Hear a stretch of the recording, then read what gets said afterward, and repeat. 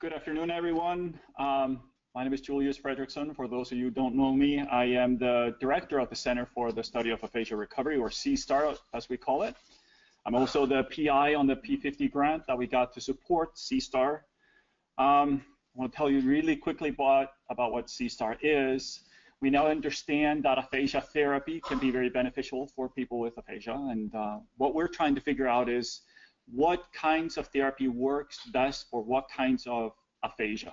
So we're really trying to tailor treatment better towards aphasia type, aphasia severity, etc., to maximize outcome in rehabilitation. CSTAR is a collaborative effort. Most of the work happens here in South Carolina. My collaborators here are Dirk Den Outen, Chris Rorten, Ludwig Desai, and Leo Bonilla, who's at MUSC, so Medical University of South Carolina in Charleston. But our other collaborators are R.G. Hillis, who is at Johns Hopkins, and Greg Hickok, who is at UC Irvine. The one thing that I want to mention before I give the podium to our speaker is that our research relies very heavily on participation of people with aphasia. So that what we do is treatment research, and we really do a lot to recruit people from the community to get involved in that research. The nice thing about it is that it's free of charge. We also provide money for transportation for participants.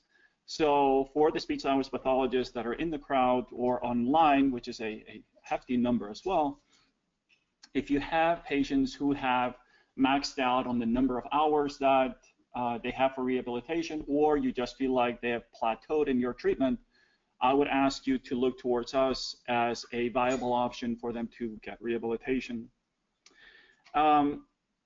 Before I go further, I want to mention that our next lecture is going to be April 13th.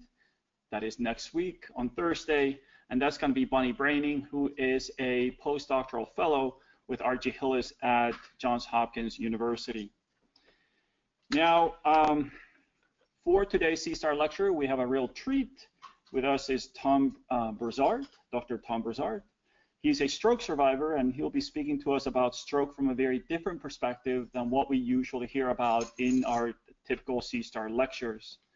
Prior to his stroke, Dr. Broussard was an associate dean at the Heller School for Social Policy and Management at Brandeis University.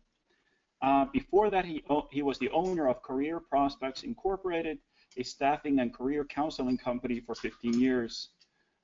Today, Dr. Broussard is a stroke educator, and we're very fortunate to have the opportunity to hear his very unique perspective this afternoon. Welcome, Dr. Broussard. Thank you.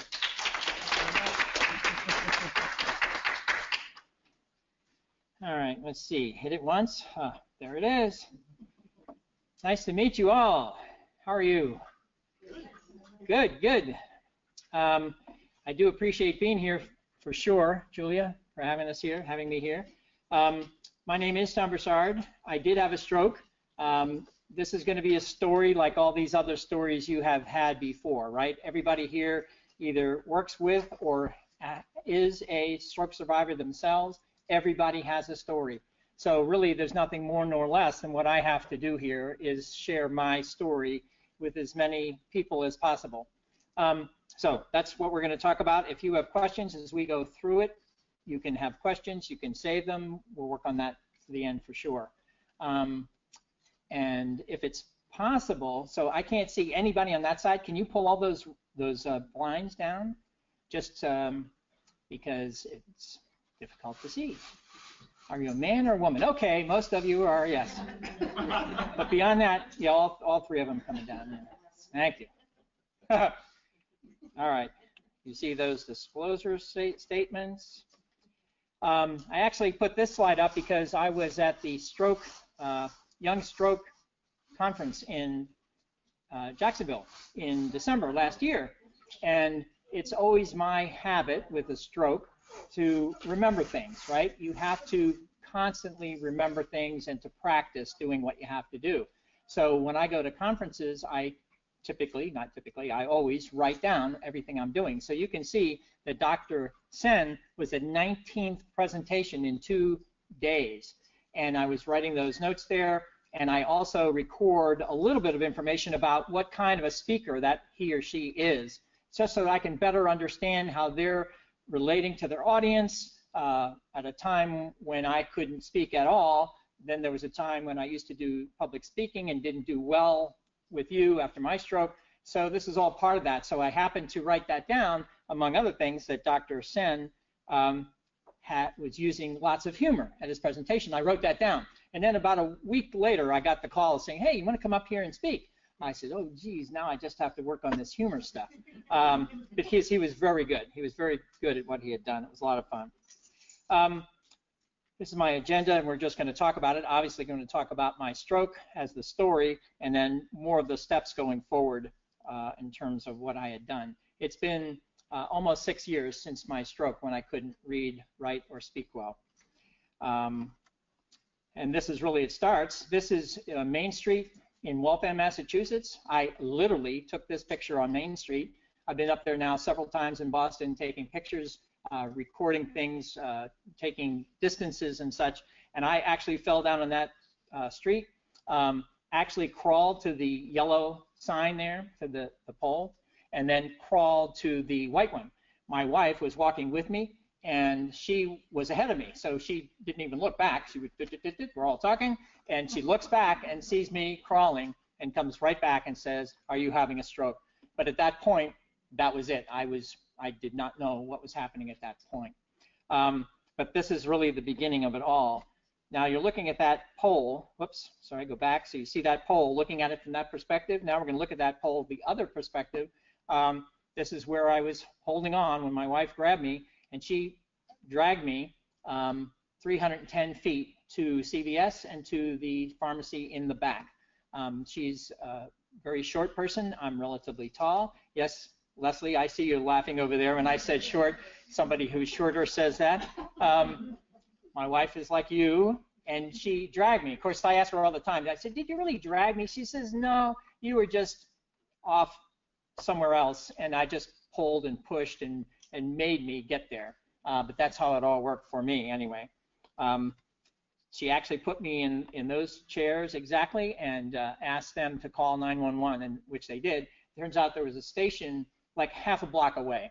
I was sitting there in the chair, and actually at the very beginning, when I was actually having the experience of the stroke, I went from being, I call it being asleep, so I went from being awake to asleep when I looked at my feet out on the street, and that was the last I knew. I just looked at them. I knew I couldn't move them. I just looked at them. That was the end of it.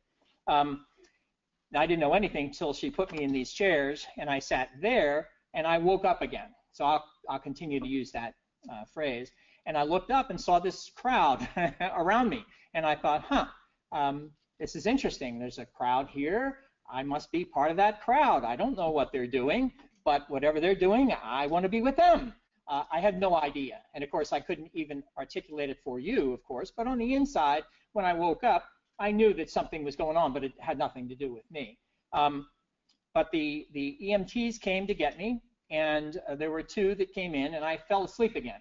I woke up in the gurney. So there was one EMT on my right, one on my left, the one on my left, and I could see him. He was talking to me, put in a saline drip, not that I knew anything about that at the time, and was comforting me. And I thought, isn't that nice? He's comforting me. I don't know why. He must like me for some reason. I have no idea. But the guy on my right was there working, and he was speaking. I couldn't see him, but I thought he was just right there. But I could feel his talking on my hair. I mean, he boom, boom, he was talking, and I could feel it. I didn't think anything about it until he reached across to strap me in, and when he did that, his hand appeared. And literally, it appeared. Just that. Sliced off here, there was no body. He was doing his thing, sort of like it. Doing his thing, and it goes away. Yeah, I know, just like it. He did it again, and he was doing some more thing, and it went away. Now, I always like to say, but it's probably true, my little brain got a little bit bigger, right? And I said, I don't know, something must be wrong, because I could see the hand, and it went away. 1 second later, his head went across, had a beard, he looked like a balloon on a stick on a string, and that was it. Bump, bump, bump, bump, bump, right in front of me, no body. He was just sliced. He was doing some stuff like this. I looked at him, boom, he went away. And at that point, I said, something's going on here, right? Again, this is me on the inside. How would you know anything? But that was me at least being shocked enough to actually waking up. It's what we call, what many people call a flash bulb picture. And so it was that kind of a shock that I woke up and saw that happening. So that was the beginning of it, really. As I filed that in my mind, I couldn't tell anybody until I could tell my wife about it later. But she understood some of the things that she could tell from the evidence of me on the inside, such that when I was at those chairs, because I was part of this crowd, I was grooming myself. You can imagine if you have patients grooming yourself like this, just doing this, just doing this. I didn't know why. She could tell I was grooming myself, and I kept doing this, but doing this, you know, of course I couldn't use this hand or my leg, but I was still trying to arrange myself, as it were. That was really the beginning, but at least I could tell that that was happening on the inside and remembered it. She also remembered it later, that she could tell, oh, that's what you were doing. Okay, that's what it appeared to what you were doing, and I could agree with her that that's what I was doing. So at that point, I realized that there was an invisible cloak in front of me, and in fact, I couldn't see from the right side either. So that was the beginning of that. They put me into the ambulance, and I went to sleep again, as you can only imagine. I woke up somewhere in the ER, and I actually woke up because they gave me TPA. And I had my stroke at about 8:30 in the evening. We were out walking. We always walk a certain way, about 3 miles every day. And it was 8:30. We sort of figured that out, not among things, because my last email that I got from work was at 7:45 that we found all this work going forward. And then Laura said, let's go, ready, okay, up, out, walking, boom, 9:30, 8:30. Now, you've already heard me say some numbers that are wrong, right? Anybody noticing that? Okay, so of course I still have aphasia. I work very hard. Now, you're hearing some things that you'll almost always hear that's wrong. I like to find those things that are wrong. So every time I can, as soon as I can start to be aware, I can say, okay, I missed that. Now I'm telling you, okay, I'm missing those things. You can watch me, or actually I can tell from your eyes when you can actually tell that I've made a mistake or not. And you're typically not going to say, oh, Tom, it was wrong. You're not going to do that. But you can certainly use your eyes. So I can tell that I made that wrong thing, because you need to know this. You need to know this all the time, not just once a day or once a week, all the time, because that's the way our brain works. So where was I talking about? Where was I doing? Walking. 8:30. I got the TPA at about 10:30 in the evening. Had been asleep since the pharmacy, woke up when they gave me TPA, and the next thing I woke up again for the first time when they gave me the TPA, and immediately started feeling this tremendous amount of popcorn popping in my brain. I heard it. It's just like Drano, right? In a clogged pipe in your kitchen. You use the same kind of stuff. You're making these bubbles. They explode. They take a little bit of matter around with them, right? I don't know how it really works, but it seems to work for me, because they gave it to me and immediately could feel this popcorn popping in my head, and it was loud. So I started doing this. Really, actually, they wanted to restrain me because I was going like this, because it was right here, and I started talking, using word salad. You know, I made no sense, not even real words, just making a lot of noise. But there were only two people in the room, my wife and the nurse. So I'll say months later, really longer than that, a year later, when I finally went to my hospital and then to my rehab hospital and got all the notes, all the possible information they had, finding that note from the nurse that said infusing TPA, patient talking or saying something, it's in my book, word salad. Well, I had told my wife months later that I then could explain to her, this is what was happening. And literally she said, oh, that's what you were doing. We had no idea. We just saw you doing this all the time. And I was spewing, really. They had no idea. on the inside, I was saying, oh my God, you guys should have one of these things. It is just going like crazy. It actually was quite painful because it was making so much noise. So that was the next step of remembering. If you would like to think about a person with aphasia who has a difficult time remembering things and being aware of things, this was really the beginning of understanding that I was understanding, more aware, and becoming more aware of what was actually happening to me. But these are the 4 or 5 flashbulb memories that I remembered and held on to, because at that point I really began to realize there was something else wrong, other than the fact that I'm just a nice guy and they brought me here for no good reason. I had no idea. And one last thing here is this picture here. I actually took 5 photographs at the hospital using my iPhone. This is one of them.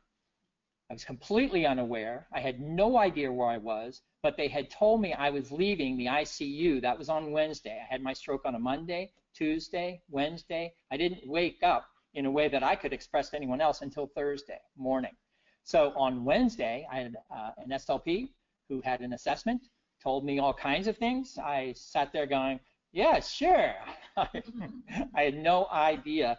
And in fact, because they told me I was leaving, I actually took this photograph. Didn't even know that until the following year, because I really didn't even know.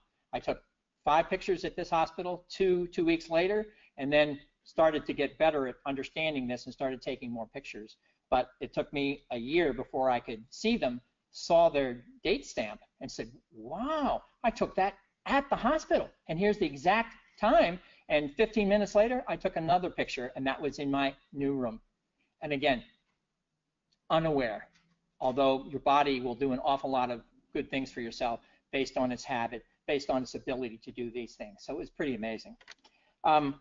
This happens to be the 3rd one. This happens to be when I was in my new room on the 7th floor, and when I began to realize that even though I could walk all over the floor, I just wanted to know why I couldn't go home.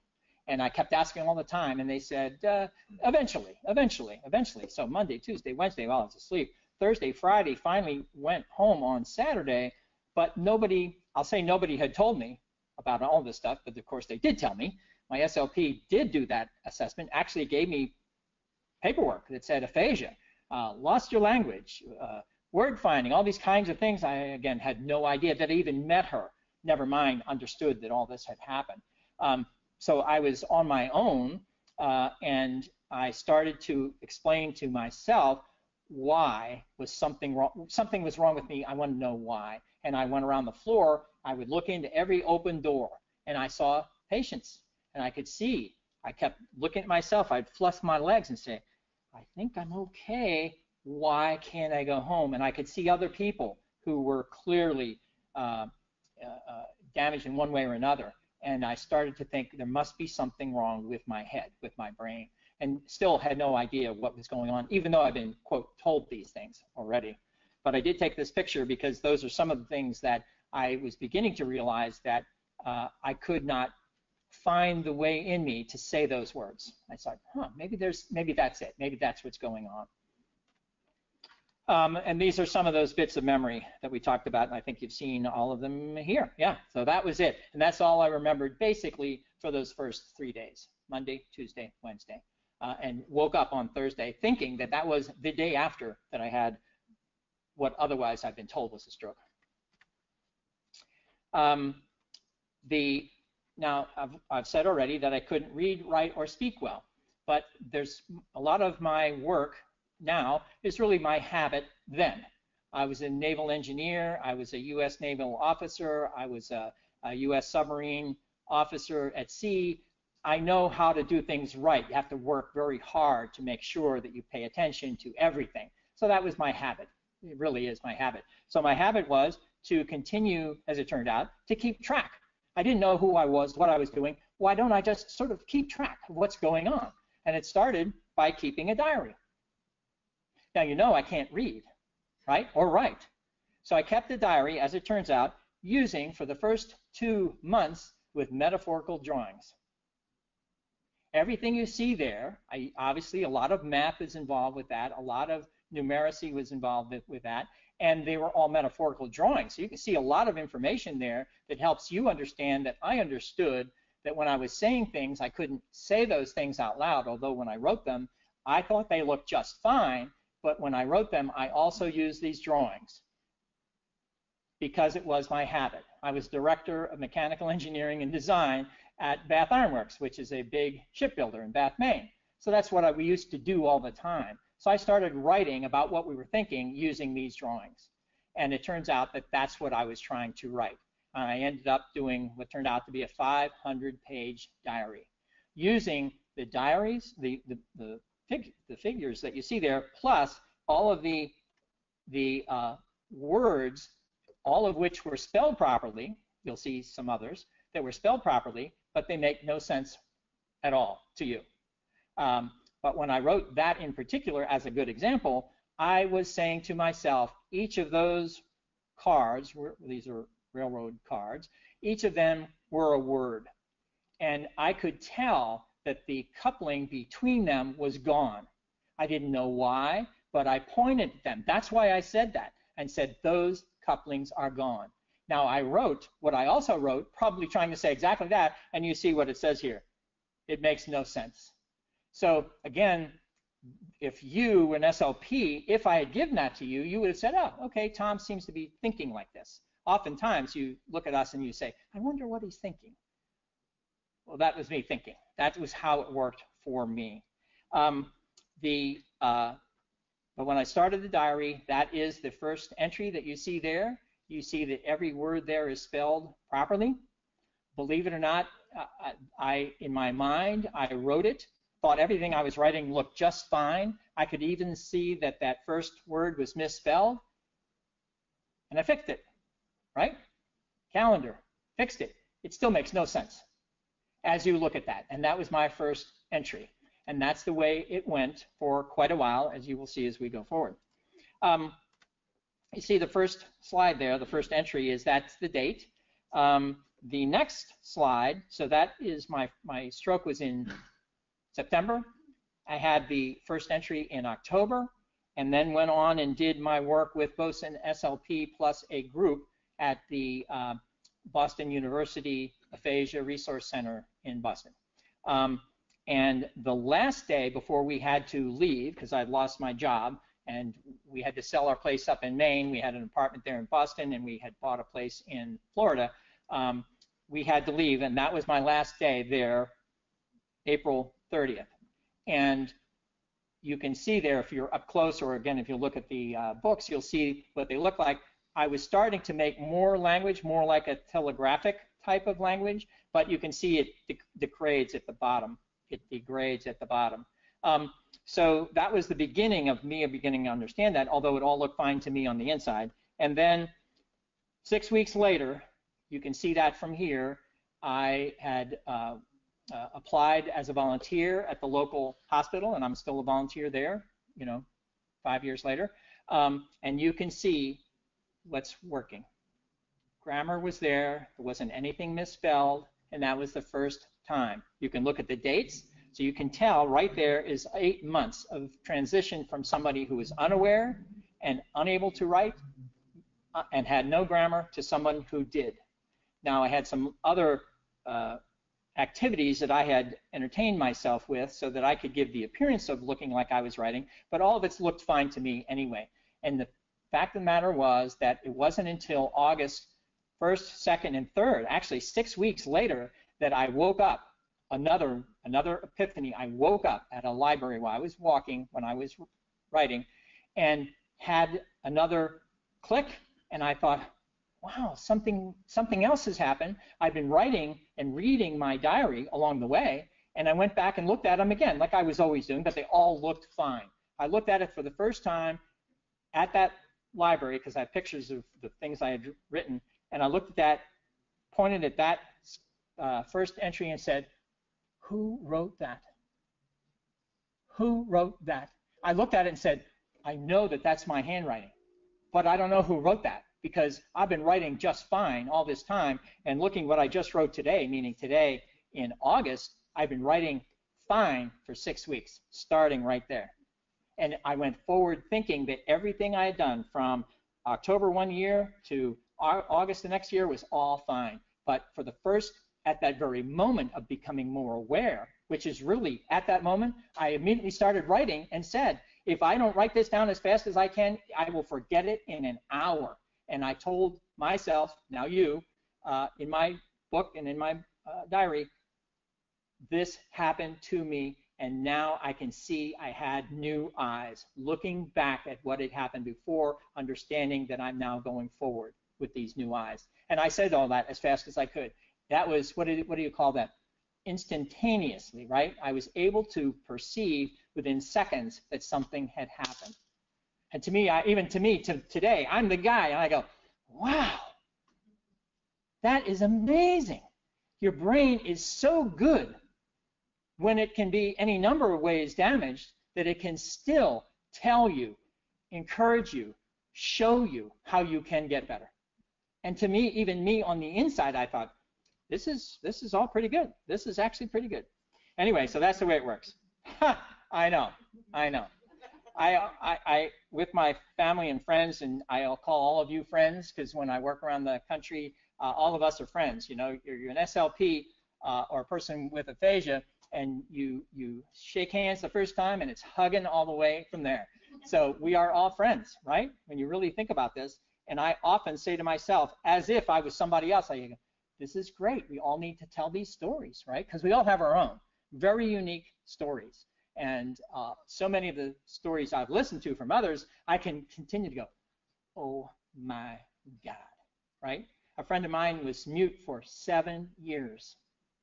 She now works, speaks, married, 2 kids, mute for 7 years. So people ask me, well, you're going to get better after a couple of years, whatever. And to myself, and then I tell others, I said, well, I don't know about anybody else, but my friend was mute for 7 years.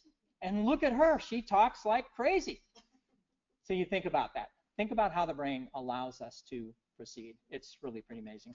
Anyway, the road to recovery here, obviously we have conventional speech. I talk about that here, speech therapy, as our SLP. I had 30 sessions, which for me, that was the best I could do with my insurance, right? 30 sessions. Other people get 8 or 12 or 16. I got 30. 30 minutes each. So that is 15 hours. And then I went to the group, so I figured out another 20, 30 hours, so about 50 hours for conventional. Intensive, I wanted to do that. Got in touch with RIC in Chicago. You know how much that costs, right? And this is 5 years ago or whenever, when I asked, it's pretty much the same. $25,000 plus your hotel. I said, okay, can't do that. But I did go to their website and said, this looks like what they're doing is what I do. I'm just going to keep on doing this, right? I sure don't have the money. So I was intensive in my own way. And now I talk about myself as what I call enriched. Basically, I just worked every day. And I did it for a long time without really knowing what I was doing. I wasn't aware that I would get better or worse. I just kept doing what had to be, quote, done with reading, writing, speaking, and doing a lot of work.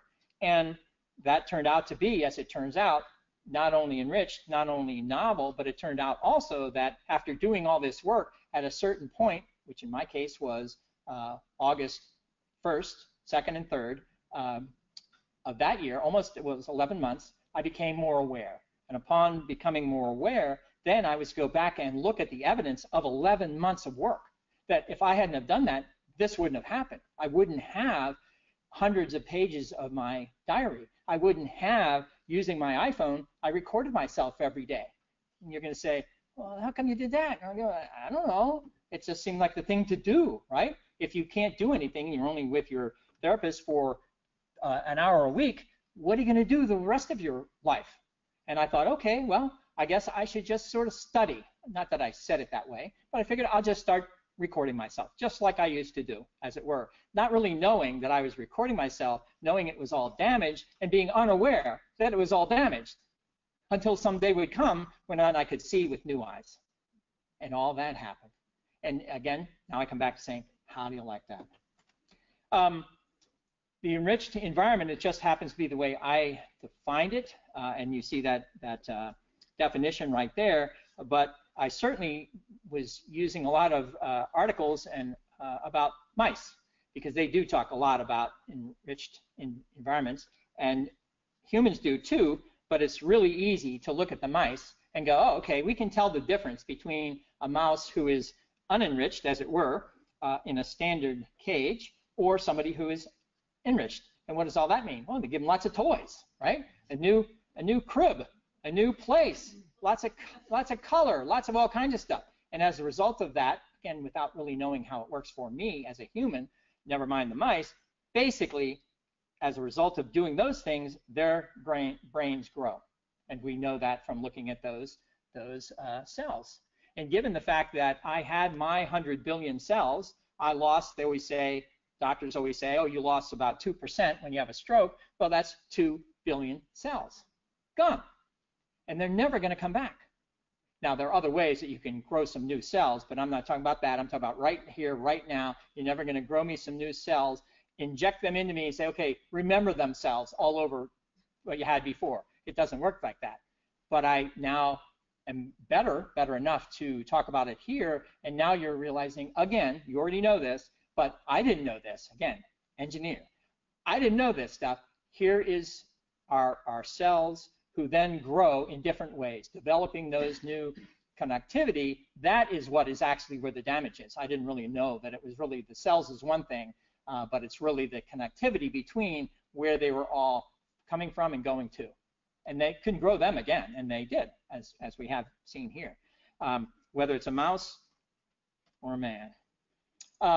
And in a similar way here, just another really slide explaining the difference between something on the left, which is something that you as a student or an employee are bored, frustrated. You know how it works. You can't imagine that somehow your brain grows better based on those conditions, yet the ones on the right, when you are excited, and you obviously we didn't talk about the exercise, that's important too, but you get this all additional feedback, you feel better, you get better. So it really sort of works the same way. It doesn't sort of, that's the way it works. In my particular case, I started with my SLP and the group and continued to do what turns out to be my own prescription, exercising for sure. I was walking a lot anyway, but really didn't realize that by walking, I would immediately be triggered into saying something about what was happening in my brain, because it made me think. And no SLP is ever going to say to a patient, oh, you should go home and think. It doesn't work like that. And nobody did say to do that, but as I started walking, I started to think a lot more about what was happening. Now, people then will often say, well, geez, Tom, what else happened before the stroke? Why did you get your stroke in the first place? Well, in my particular case, I had heart surgery 3 months before my stroke. And that is probably why I had the stroke. They couldn't come up with any really good reasons for why I had the stroke, but they probably figured it out, something to do with that, because their protocol from major surgery like that is 6 months before you get TPA. And I was at 3 months, and they actually had to debate and said, okay, we're going to give it to him anyway. So that's probably what was happening. So I was already walking because I was already having heart surgery done, and now just went on to continue to walk as long as I wouldn't get lost. And with that really became the precursor to thinking hard about what was going on in my brain. The evidence, what did I say? Okay, so I forget some words. I don't forget some words, I just can't pronounce them. The evidence, say that word for me again. Say it again. Evidence. Evidence. I'm going to say the curse words, but it's on tape, so I'm not going to do that. Evidence. Evidence. I encourage you to tell me when I make the things wrong all the time, because it helps me, but it's very interesting that today is my day for not being able to pronounce evidence perfectly. But I had my diary. I recorded myself with my iPhone. I took pictures with my iPhone, right? And I got all of this different portals into how I could better understand what the world was showing to me using that way. So that evidence was very important. The next step was the feedback. Before you can have feedback, you need some amount of evidence, right? If you can't write that's good or bad, then you don't have anything to measure it to. Now, in my case, I was writing poorly for a long, long time. I didn't know that they were bad, but that doesn't mean that on the inside, I wasn't still already building new synapses that one day would allow it to, right, rise up enough to be able to then speak and do things better. You don't go from here with having lost them all, and at some point in the future, all of a sudden become more aware. It just doesn't happen like that. It grows and grows and grows. There is a critical mass before you can move across and now go across that threshold and be able to speak properly, be able to see more aware of what was happening. So I didn't know that at the time, but it turned out that I was doing all this, improving myself, still being unaware that I was improving, right? So that all worked. And I needed that feedback because still I saw you saw that word that was misspelled. That's feedback, right? I wrote it, it was wrong, I fixed it. I had no idea. But that is still the kind of feedback you need all the time on a regular basis. I did get feedback from my SLP, but I usually would get a reported 2 or 3 pages 2 or 3 weeks later. And I would read them, and I still wasn't in control enough of the kind of feedback that I needed. Not that I knew that I needed them then. I just happened to have done it then, and eventually became aware enough in the future and look back at a past that would not have been if I hadn't have done that. Think about it that way. If you are unaware, and you have a stroke, and let's say you go weeks, months, years without knowing anything, maybe in the future, maybe you will or you won't begin to remember a little bit more of the past. Maybe that was remembering now, I remembered a week ago. What about a year ago, more years ago? If you're able to do anything to create the evidence, almost like in a cave for the old days, when they would write on the wall, and then they would sit on that wall in the cave for thousands of years, millions of years, until some other human, same kind of human, just better, finally crawls in there, sees them, and goes, that was me in the old days. Now I'm me now in the new days, but now you can understand so much more about that. So the feedback is important. Problem solvings and metaphors, every one of these slides could take an hour. We won't do that, but you'll see in my books a lot of metaphors that contributed to my understanding now based on my metaphors of what I knew then. Because when it comes to physics and math and engineering, there's a lot of things that you have to always explain to yourself using metaphors. So I thought about that all the time, and then somebody basically showed me something new to look at, right? A new problem. You take the same grid, you put that on top of it and go, oh, this helped a lot. So I know on the inside it helped a lot. Now it helps me a little bit. Socialization, absolutely, and the interaction and the active learning, because I really didn't know just how important this would be to not just look at reading or writing or speaking, but to look at all of them all the time with some of these subroutines that go further into just dealing with those 3 modalities. So that was very important for me because I was able to discover more subroutines of deficits that, for the most part, the SLP won't tell you, really, because you're really dealing with the bigger things, working through them, not getting down to something like rise time or other things that are just not something you're going to work on first. I found those kinds of things out going forward, and I think it was because of the interaction of all of them. What I should do here, though, is, of course, all of that work. I'll say it was 11 months, but it took longer because I kept on doing it for another couple of years, another year after that. But I had my SLP and all the other things we've talked about. So now, if we were to basically erase everything that had happened to me, so there was no feedback, there was no evidence, there'd be no exercise and thinking, I would have had this. I would have had, and I'm sure been a good person working with my SLP, but I think then we all want to say, What would probably be the difference in terms of the outcome if this one person, clone, gets this, and another person, clone, gets that? What are they both going to look like a year from now? And I would say that I would not be who I am if I had not have indulged myself really doing a lot of work. Again, a lot of it I was unaware with at the time, but did it at the time without knowing. And I think that's important, because then in the SLP world then can be better informed to know that no matter what you think is happening between you and your patients, you know what you know.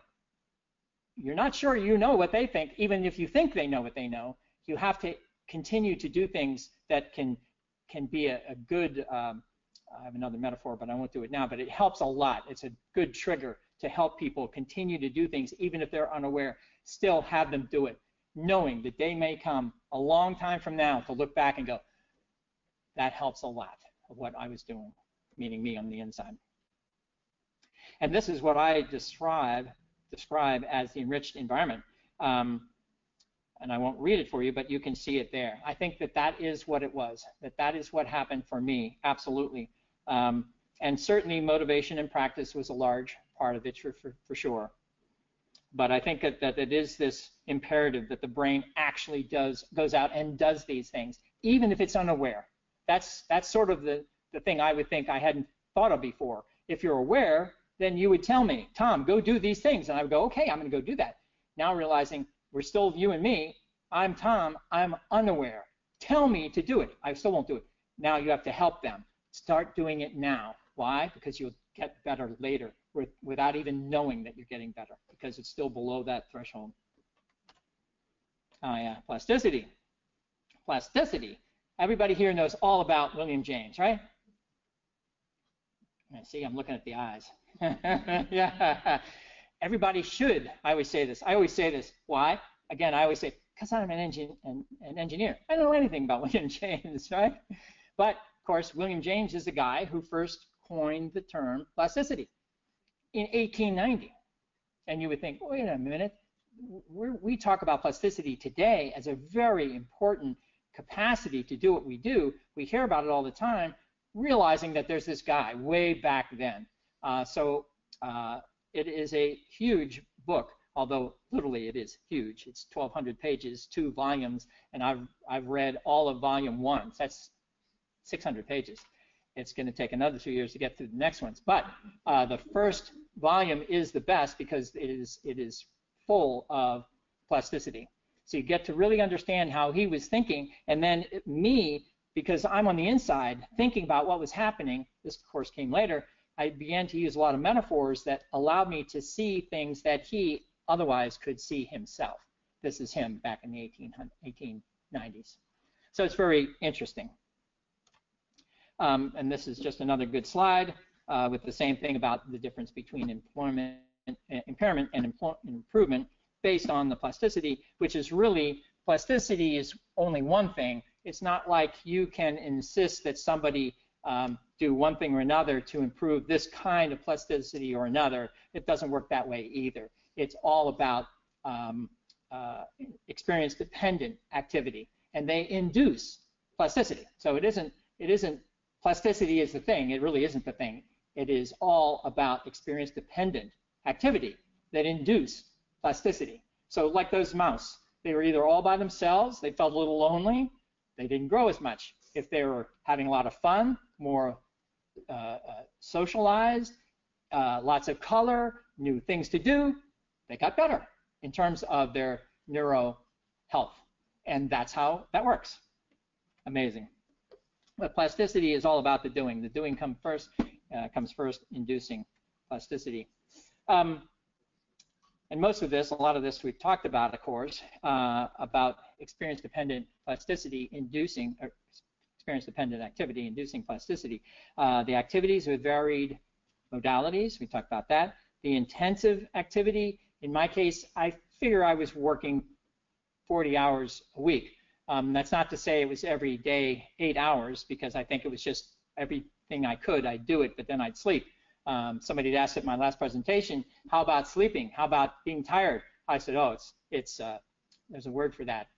It's awful with aphasia. You get so tired. It's not like in power through anything. It is get out of my way because I'm about to fall down and sleep. And I have been driving when sleeping, while driving and sleeping. Not good. So yes, repetition activity. Again, some of these are pretty standard things, although it isn't so standard that repetition that I would say, okay, every day say the word evidence, evidence, evidence, evidence. That's one way of saying, okay, that's one way to build plasticity and repetition, but another way is to realize that evidence is run throughout this presentation and other things, and then we're having this conversation. I'm learning a lot more about my ability to pronounce the word evidence from listening to you, right? Because we had this interactivity going on here. So that helps a lot with that. So repetition can exist in lots of different ways. Personal relevance, we'll talk, well, through the books and everything else, but because of what I'd done with my previous life, that helped a tremendous amount in terms of what I can now understand based on what I had helped to understand about the world before, using those same, almost exactly, metaphors. The interaction between all of them as well. My SLP world was really focused on word finding and repetition. That was pretty much the way they referred to it. And in my mind, I was thinking, okay, that's part of it, but it seems like this is this interaction. There were days when I had work with my SLP, I would take some notes. She would give me homework, talk with her. I go home, go for a walk, record myself about the same topic, actually. Then I would write in my diary at home about the same topic. Well, now, I'll say a year later, many months later, a year later, when I found all of this evidence, then I put them all together in terms of their timing. Timing. Then I found that there are certain days when I, for 3 different modalities, I had said and was addressing the same topic. Then I went and looked at them that way and said, oh, okay. Then I could say, this is what I thought I was saying. That's how it looked. This is what I was trying to speak. That's what it looked like. And then I actually spoke, saying exactly the same thing in different ways. So then even I on the inside was saying, this is good. I should do this with all these different modalities in a way that would help me understand better about what it was. Keeping track is incredibly important. The feedback is what you need, and you wouldn't have it if you didn't have the evidence. It's just a nice slide, but that's me working with my cells growing, because I didn't have the cells before.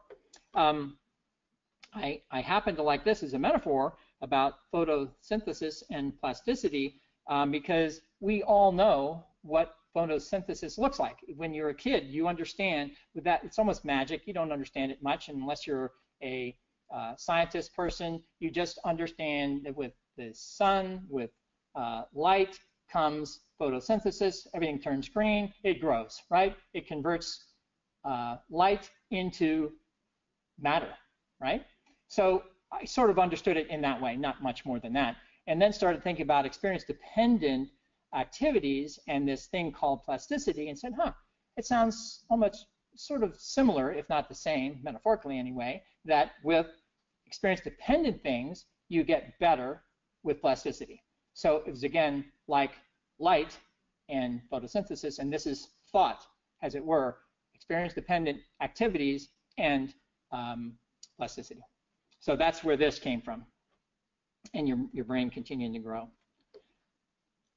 Every day is a session day, certainly, because most of my days in the beginning, every other day or 2 days a week was a session day, until I began to realize, as I was starting to do my work with reading, writing, speaking, I was starting to crowd out some of my other SLP work. And at that point, I began to say, okay, every day is a session day, and the SLP people, they're doing what they're doing for me. I have to keep doing all this other stuff and continue to work going forward.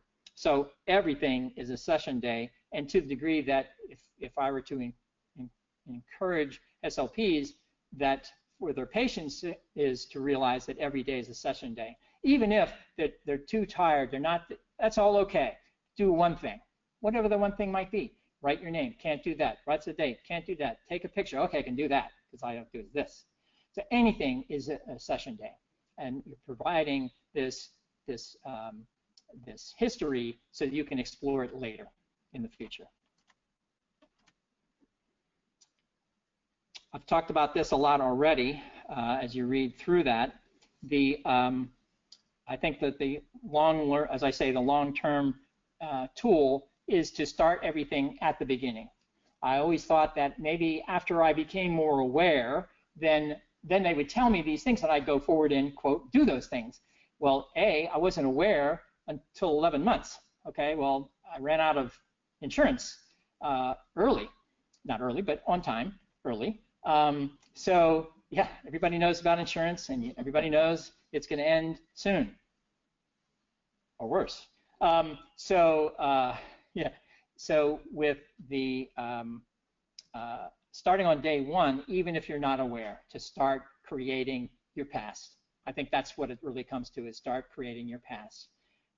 So you can investigate it at a future time when you're now more aware and able to study that. Awareness of deficits, good one. Talked about word finding. Okay, and the stimulating environment. So everything works there that I think we've talked about already. The experience is the key, as I talk about. I always thought in the beginning that I would be, quote, was aware of my deficits. I've been told that with my SLP in reports, saying he's aware. But that was me on the outside. On the inside, I'm going, I don't understand what this awareness of deficits means. And she kept saying that, and no, you're more aware. Now I know. It's like, well, that's you saying that. What about me on the inside? I'm not aware of my deficits. And I didn't know that if I didn't have the feedback, and in fact didn't need the evidence, if you don't have the evidence, you won't have the feedback. You need the feedback to get awareness, not the other way around. So I continue to ask other people to say, even though at the very beginning you might be aware, because you're an SLP, you might be aware that you can tell the difference between your patients, and to actually be able to tell that they appear to be more aware than not, still to understand that that may be only one facet of their ability to express themselves in a way that you can understand is more aware, but still not yet be at that point for that person. So you have to be careful of that and watching that going forward until some other day happens in the future when that person who becomes more aware can then better express being more aware about that. That's a big deal. And I think the interaction is as I talk about it there, the ultimate active ingredient in terms of this environment. Again, most of us are still unaware of how we can go about making that environment work. We have to sort of create that. But I think a large part of that is having that interaction between all these modalities and all the work that we do. Okay, and as we know, we get better with therapy, and more better, more work. That is the way it works. Oh yeah, you can't see it, so easy, but if you need it, you can get on the reference, and that's it. So, thank you very much. Questions?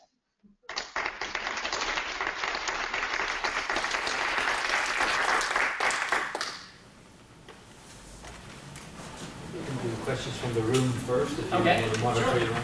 Sure. This was really excellent talk, Tom. Thank you. So it's very clear to me that what you have experienced is very extensive recovery. You've come a long way from where you started. But there's also a lot of people that started out with a very severe problem. And many, many years later, in spite of being extremely motivated and having tried hard, they have not made much gains. Do you have any recommendations for people that are in that sort of they've tried a lot of things that you talk about, but haven't gotten better? Then what? Right. Tough. Yeah. And having said that, of course, if there are people, so if you have patients and they've been working with you for a long, long time, and they're, quote, still not getting better, but they're still at your facility, right? So you're explaining that they're still in your facility, then the I explain to other people with aphasia, because I do speak to a lot of people with aphasia, and understand that there is a new context of recovery that is colloquial. We talk about being stroke survivors. And that helps because quickly we say stroke survivors, okay, cancer survivors. We understand those kinds of words, and we can say, okay, that works for me. What it seems to work for me is to help people understand that all of us who have a stroke and aphasia and are in this room, that's really the thing. That person is in this room because unfortunately there are thousands of people that are never coming back. They're not in these rooms. We never get to see them again.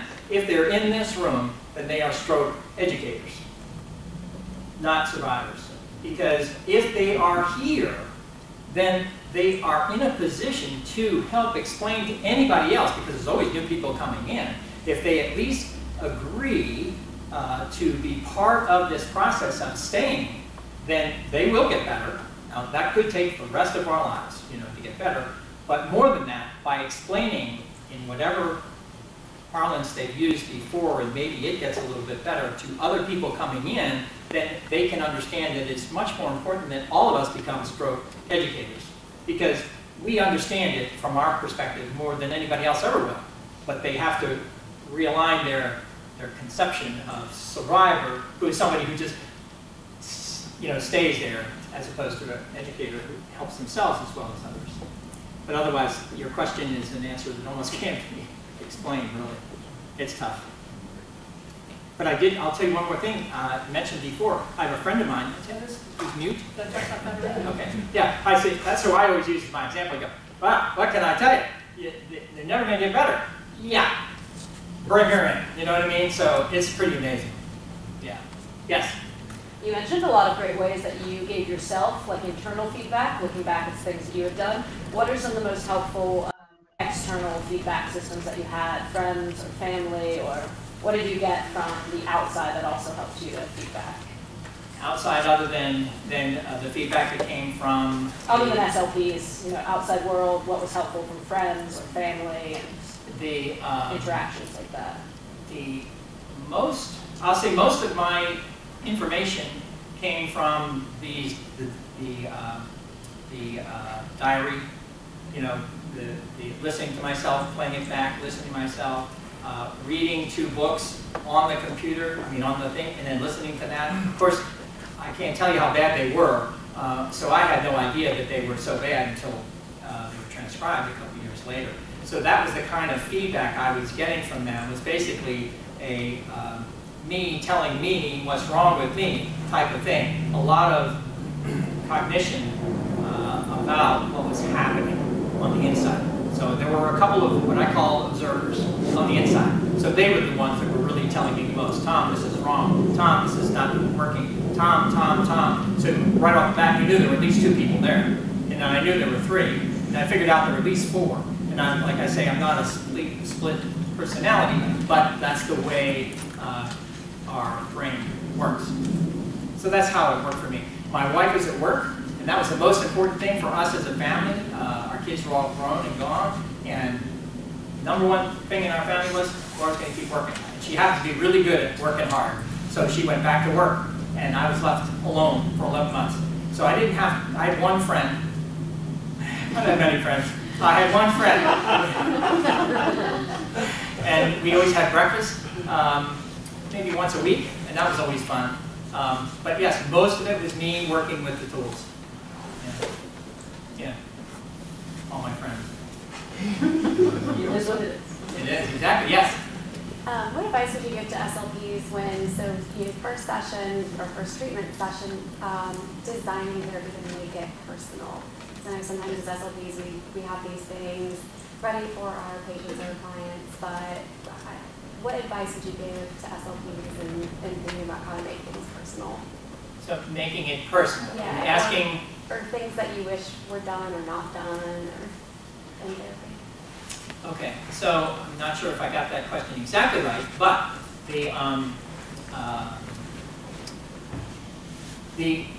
well, I'm gonna give you an answer. I'm not sure it's the right question. So great SLP, right? We went to to design, I guess she would have chosen to design my program going forward, right? I assume that's what you're talking about, is what would you do? Of course, on the inside, I was, even if I appeared to be somebody that could actually understand what was happening, I really couldn't understand. So she probably said, Tom, we're going to work on this thing called word finding, because I have all the notes. I have everything that I got from her. And we started on this thing called word finding. On the inside, I go, I don't even know what this means. So I started figuring it out in terms of metaphors, but that took months and months and months going forward. So in terms of my SLP designing something that was more salient to me, I don't think I ever remember being asked, and I'm not sure if I would have given an answer you would have found useful, but I don't think she would ask, what did you used to do? I was a 5-year dean. What did you used to do? I don't remember being asked, were you in the Navy? What did you do? Because that would have been 20 years of my experience. And it harbored lots and lots of metaphors, but I'm not sure if I was ever asked about any of that, maybe other than the fact that, oh yes, you were at this school that's local. You know what I mean? So that could be part of it, is just to say, for the first, maybe even the first 30 minutes is, tell us about your life. Like we always do with our groups, right? We go in to have our groups, and we go there to do any number of things. We don't do anything. We talk about our stories. That's what we do. And then time's over. You know, food! It's over! So that's the way we work. And I think that's the way you work too. That's how these work. But that first day, I think you're really bent on making sure we're doing what's right for you going forward without either one of us really knowing what's right going forward. So I would say, the first thing is, talk about your life. What did you do? Because an awful lot of my life goes all the way back to early days. Early days. Yeah. So anyway, try that. Yes.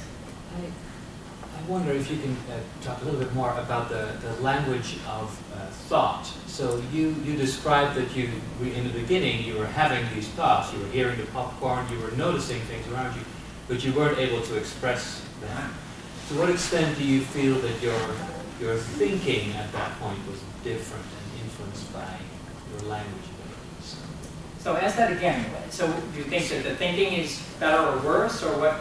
Well, I'm asking whether you think whether the thinking process that you were having while you were lying there and noticing all this around right. you, to what extent can you look back on that and assess whether that was different in itself as well? So how was your thinking affected by the stroke? Okay. Maybe that's how I should ask it. Okay. Rather than your language.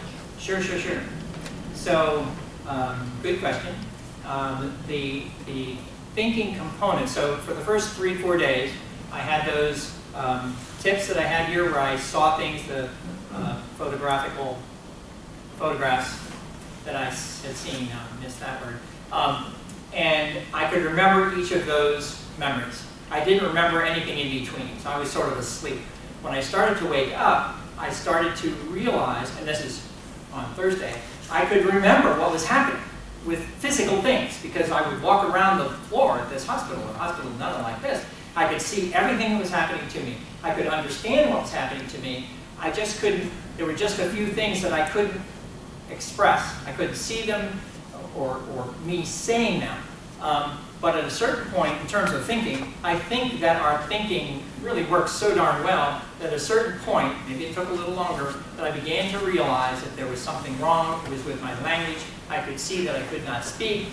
All this time, this is the observer, watching all this happening, so that I actually started to express, again, you see some of those drawings where I was trying to say to myself, there's something wrong and it looks like this. There are words that I can't say, but I can see that each of those words with couplings that are no longer there, I was thinking my way through all of this. So I actually had, now I'll think about thinking, I actually was thinking about the, that I, again, not knowing anything about the brain, I actually thought that when you have stroke and aphasia, that I thought that for a while there, that all of our words must be filed in files, right, in the brain, in cabinets. I just thought that was it. One cell, one word. I actually thought that. And actually, you'll see one of the pictures up here. You see me actually thinking like that, not really knowing. I said, okay, I'm going to think like that. One cell, one word. So I wrote a drawing that you see where I had X number of words. I said 50,000 words in my lexicon, and I lost and I said 5,000 words. They must be gone. I actually thought that. On the inside, they must be gone. They're gone. I have to be. Because there has to be some proportional ratio between cells and words. I wrote all that down. You've seen the pictures. I wrote all that down, went home that night and said, okay, that's what I think. The next day I woke up and I said, huh. And I spent all day walking, listening, and I found out, well, you know what? I can't find a single word that I can't see. I can't say it, but I can see it. And at that point I said to myself, okay, throw away yesterday's thinking. Now here's a new thinking. Here's a new thinking. Here's a new thinking. I'm hitting on the wood and not on the computer. And I said, I have no idea where this goes.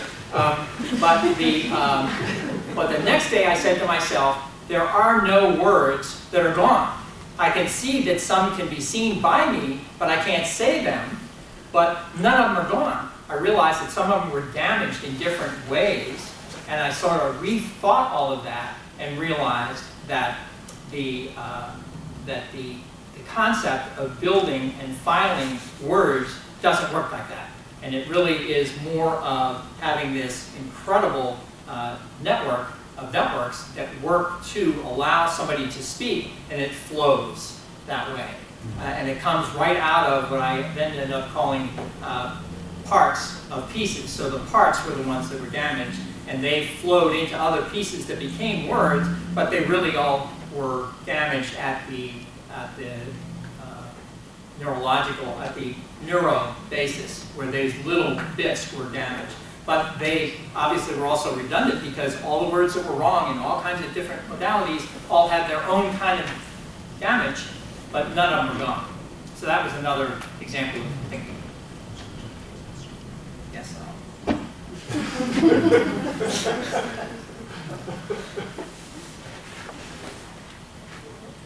So when you say... We're actually seeing us thinking.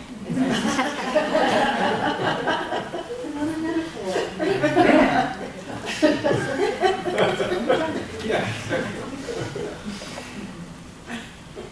Any other questions? Yes? So when you say you could see the words but you couldn't speak it, Yes. that means the written language was there, which when you saw a pen or when you can write it down but you cannot speak. Is that what you mean? There's always a yes and a no. So when I could see it here. I could not say it, and if I went to write it, I'm not sure what I would have written. If I spoke it, I would have said, instead of a pen, I could have said file cabinet. You know, it would have been wrong. I had lots of paraphasia working that I didn't know until it was transcribed a year or two later. So no, I didn't write it that way. I saw it up here, and that is actually, there's a much more larger metaphor about how I actually thought about it. That basically there was always a bridge being burned. I could see the words over there. It was always over there. Think about the geography of your brain. You actually can relate to the geography of your brain. You can actually tell the difference between near and far. So far away, I could see those are the words. I could see them over there. But there was a bridge over the river. They were always burning to me. So I always looked at them and said, I can't get there, but what I can do is instead of, see, I want to start walking. Anyway, so don't do that, Tom. So if I started walking, I actually started walking metaphorically and physically, and I would always look back, right? So I would always see that word. I always knew it was at a distance. I would start walking and thinking. I would look back, and it always got closer. So I continued to do that over days, months, years, and eventually I would find that either A, I had built a new bridge, B, the bridge had reappeared itself, or C, the word came so close to me that I could now walk across the narrows of that river. So that was the metaphor that was always running through me all the time, and I ended up book 3, you'll see a large chapter on basically the burning bridges, what happens. That's how I was thinking about it all the time. So I think the brain is a metaphorical genius organ, right? This is what it does. All of us use metaphors every single day. How do we use that? To better interpret what the world means to me. So it turns out, even on the inside, right, unable to say these things, I still have the metaphors, and I can still tell myself, metacognition, telling myself, this is what's happening. So it's very interesting. Do you have another? Yes. In your lectures or even in your everyday speech, do you exhibit anomia in certain situations, situations like this, in classes, in everyday conversation with people? How often might you exhibit anomia or word finding difficulties? So the question is, how often or do you exhibit, do you realize when you exhibit word finding? Sure. In the beginning, lots of them, and I couldn't tell. I could see a lot of things on the inside, but it was later that now I'm much more attuned, if you want to use that word, to realizing that there are what I call checking operations. So your brain works on what you're saying, what you're about to say, what you're now saying, and then what you're saying it, although it seems like it takes a short amount of time, well, in neuro time, it takes a lot of time. So when you normally can say a word in 200 milliseconds, or 3, and then now you can't get to it, well, it's not going to take forever. It's going to take 3, 4, 5 milliseconds, right? But by then, you sort of can't get to it, right? You can't get to it. So now I'm more aware that there's also a checking operation that says, okay, you started to default on evidence as an example. But as soon as I start to say it, there's another checking right behind it that says, Tom, it's wrong. I see it coming even before it leaves your mouth. It's wrong. Now I'll end up saying it poorly. You've heard me say it a few times here. The checking looks at that and quickly tells you, well, that was the checking that was lost in the beginning. It's now coming back. Now I work on it a lot. So now I can usually tell if it's a crowd like this, I'll do it because it works for all of us. If I did it too many times, I'd be bored. So we don't do it as much, but I watch it all the time. Basically, you have to continue to watch it all the time. So, but it's still every day. Every day. Yeah. Online question? I'm sorry? Shall we do an online question? To what degree was your auditory comprehension compromised, so your understanding of what people were saying? And did you feel supported during conversation, for example, by the SLP, using written words or pictures while they were speaking to you? Then I'll say yes, very supportive on the SLP side. On the SLP side, just remembering what people were saying to me, and can I actually hear what they're saying and then act on what they've said. There were, and with the SLP and a restaurant or with friends, I could, on the one hand, I'll say I could understand what they wanted to say. I could say that. However, rise time, where all of us or people with aphasia have a really difficult time engaging with the first 2 or 3 words, and I didn't know that that was the issue. I thought I just couldn't hear. And my wife actually thought lots of different things about not being able to hear. Like, aren't you listening to me? And that wasn't it either. I just didn't know. I know, my wife's not here, although she'll see this eventually. That's why she doesn't come. But that was the issue, because I thought I just couldn't hear.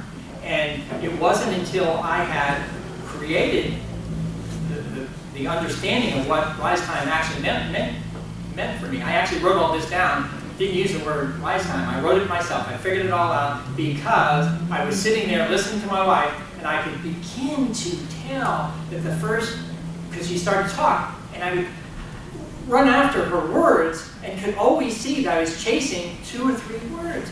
And then I would say, my wife, I call her Laura or Mom. I said, Mom, say that again. She'd go, okay, so say it again. Now I'm like that, right? You know what it is. I'm attending, so I'm listening. Okay, so now I understand what she was saying.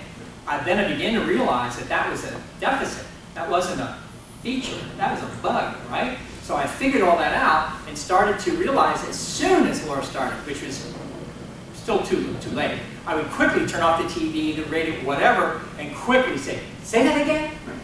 Please, say that again? Because I couldn't, quote, remember it. Not realizing that me not remembering is different from me not attending to it in time, given the attention deficit that I had inside of me. But I figured all that out, yeah. So I was okay at listening. I still couldn't listen very well.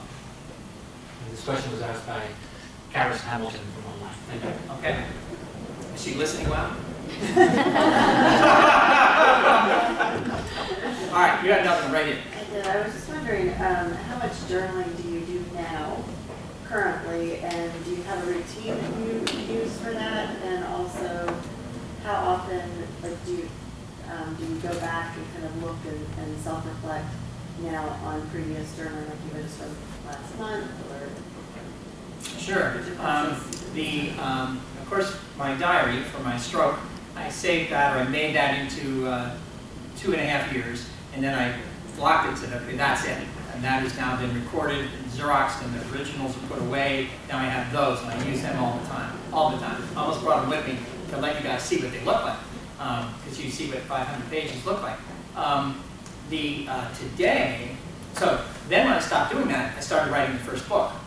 Now, that was interesting because I started writing the first book using the computer as if I was writing for the first book. And that took 2 failed attempts with the first book.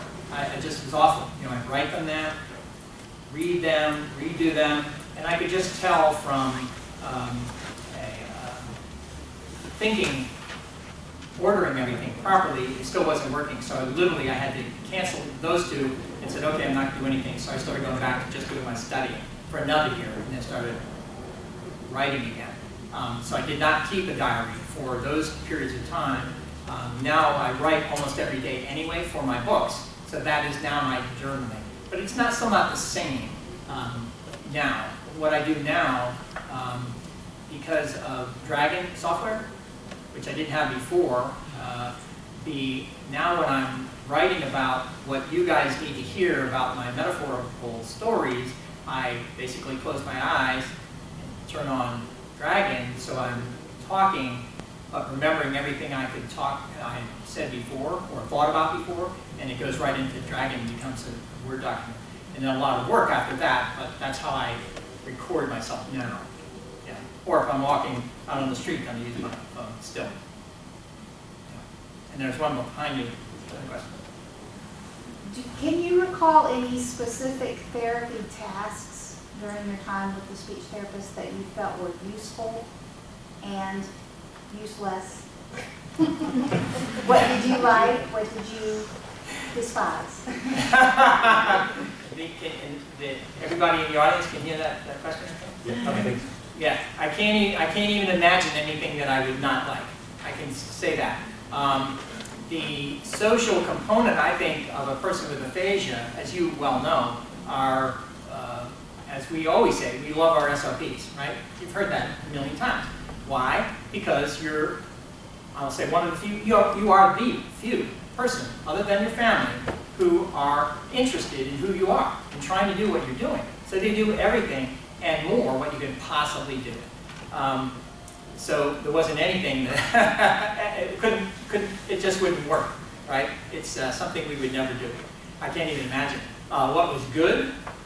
What was good was, for me, was I had gone a couple of weeks when I needed something in print, and I got my homework, and I got all this other stuff, but I would do it and give it back to her. You know, I wouldn't get it back. After a couple weeks, I said, can I please have a copy of everything that you're doing? Everything I've done, everything you've done, everything. And she said, okay. So I got everything back. I don't really have everything, but I got a lot of the first couple of weeks. And that helped me a lot. Even if I couldn't read it, I liked seeing something in front of me. You know, like this stuff, not even this, but the real thing. And after another couple of weeks, when I said, can you give me some of your books? And she said, no, can't give you the books. So I did that for a couple of weeks, and she finally said, okay.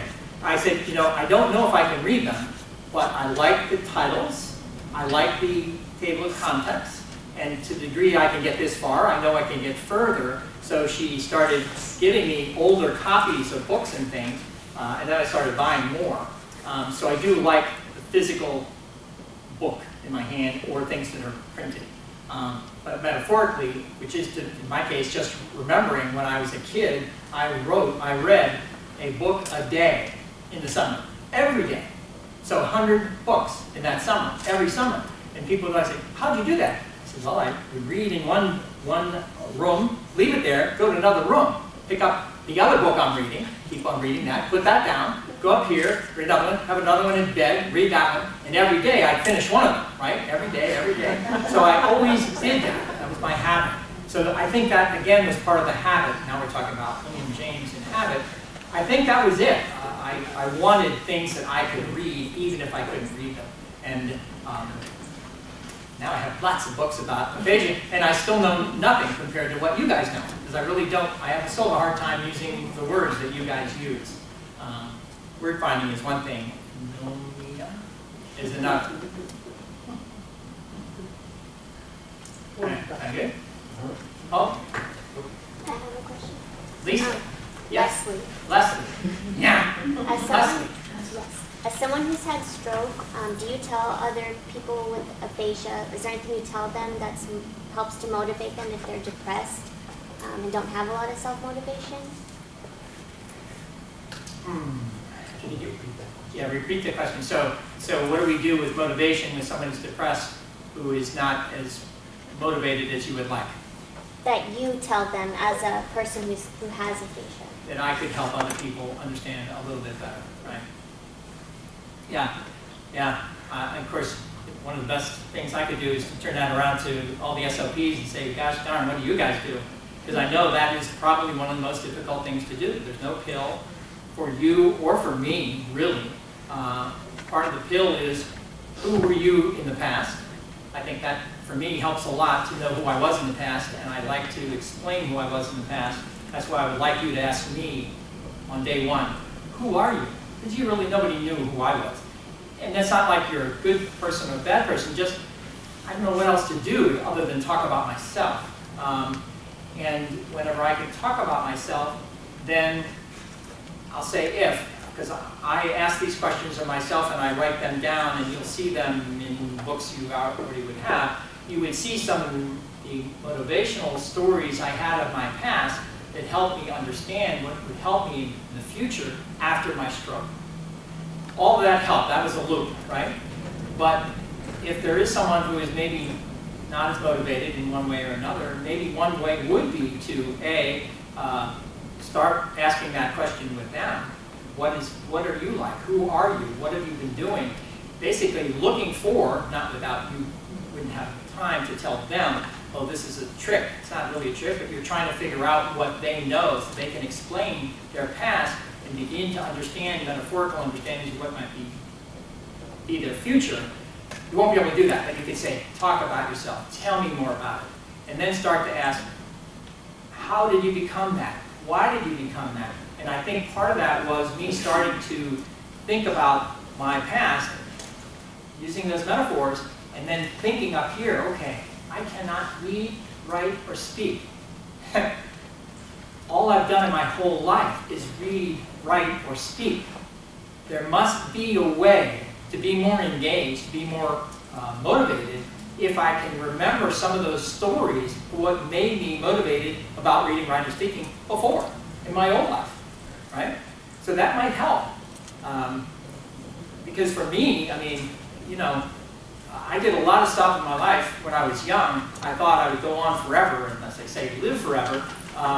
But the day after my 16th birthday, my dad died. And he looked just like me, tall, thin, heart attack, gone, just like this. And for me, that arranged my entire chronological life around understanding who my dad was for 16 years so that I could understand, remembered them all, wrote it all down up here, and then going forward started to take all of those stories and thinking, all right, what did he do for me that would allow me to get better, whatever that might be, whatever the good or bad might be. But it always had to do with the memory of a past that would, again, enable to allow a future to occur. So maybe doing some of those things. And actually you'll see some stories in book 2 that talk more about motivation in that way.